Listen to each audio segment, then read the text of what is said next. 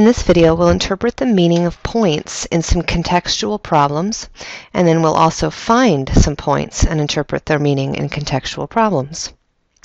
In the first problem, we're given a formula, d equals negative 16t squared plus 300t plus 85, and we're told in the problem that d stands for the height of an object in feet. T is the number of seconds that have passed. First, we want to interpret this point, 0, 85. Notice that in this point, we're looking at the y-intercept, the vertical intercept on the graph. If we went over 0, up 85, we'd be right on the y-axis. Now, in the problem, I see that the formula inputs t values, and it outputs d values. So in this point, the input is 0. The input is a t value. The output is a d value. So now we know that this point represents 0 seconds because 0 was a t value. And it means 85 feet high because the 85 is an output d value. Now I'll write a complete sentence that puts those two values together. This point is telling us that after 0 seconds, the object is 85 feet high.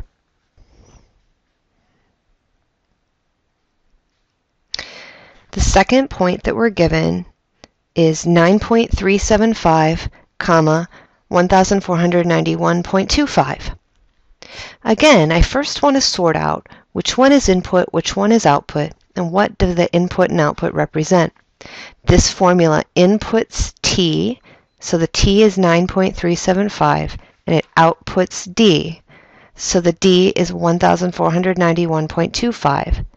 So it must mean 9.375 seconds, and it must mean 1491.25 feet high. So again, this point is telling us that after 9.375 seconds, the object's 1491.25 feet high.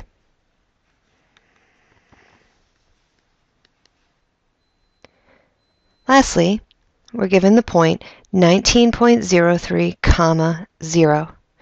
Now notice the output value is 0. So on the graph, the height of the graph is 0.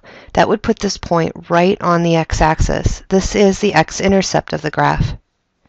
Again, I sort out input and output. The inputs are t's, the outputs are d's. So this is 19.03 seconds, and this is 0 feet high. This is telling us that at 19.03 seconds, the object is 0 feet high. The object has hit the ground.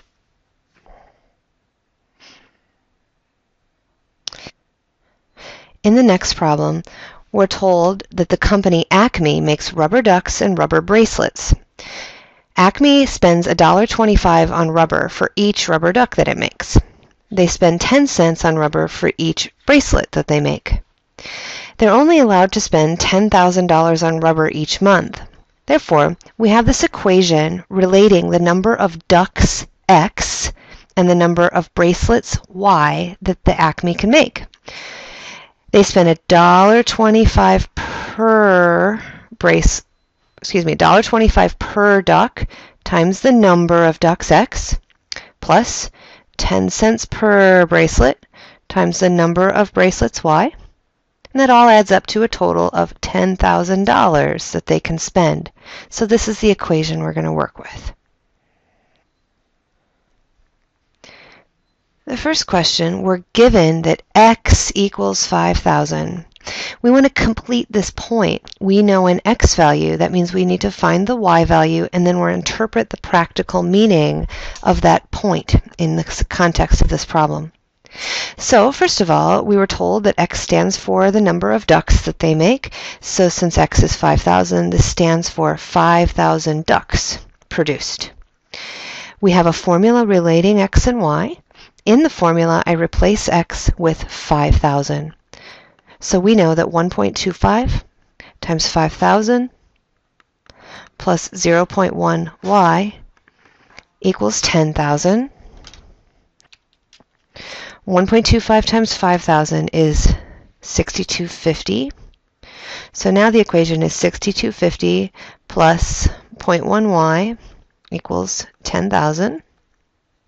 We subtract 6,250 on both sides. And now we have 0.1y equals 3,750. I divide both sides by 0.1. And so y equals 37500, 37,500. Again, x stands for the number of ducks. We knew it was 5,000 ducks. Y stands for the number of bracelets. So now we know if they make 5,000 ducks, then they can make 37,500 bracelets. In number 2, we're told that x equals 0. Again, x stands for the number of ducks. So we're told they're making no ducks at the Acme factory. And we're wondering how many bracelets can they make. Again, we go back to our formula, and we're going to let x be 0 in the formula. So we have 1.25 times 0 plus 0.1y equals 10,000. That is 0 plus 0.1y equals 10,000, or just 0.1y equals 10,000. Dividing both sides by 0.1, we have y equals 100,000. X is the number of ducks, y is the number of bracelets. So now we know if they make no ducks at the factory, that allows them to make 100,000 bracelets at the factory.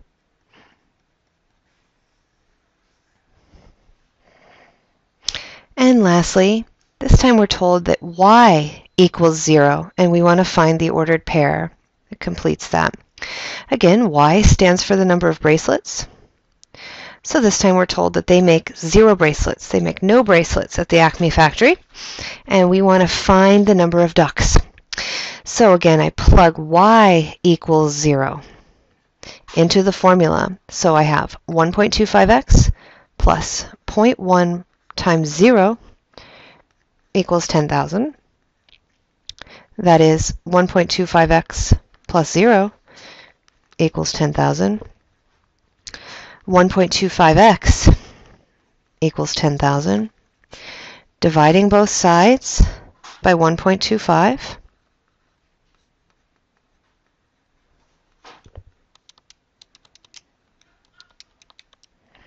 X equals 8,000.